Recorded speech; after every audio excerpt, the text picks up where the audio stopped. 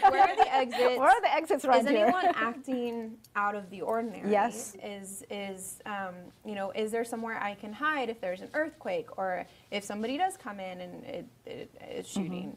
And so is that something that you train people? Absolutely, absolutely. We also deploy or integrate the run, hide, fight, the 3 suggested solutions that's been, you know, suggested by Department of Homeland Security and also FBI and all of this, you know, law enforcement on the federal level, also on the state level, on the national level. I want to just give you and share you also a number. According to the Gun Violence Archive, a total of 323 mass shooting incidents have occurred as of November 28th.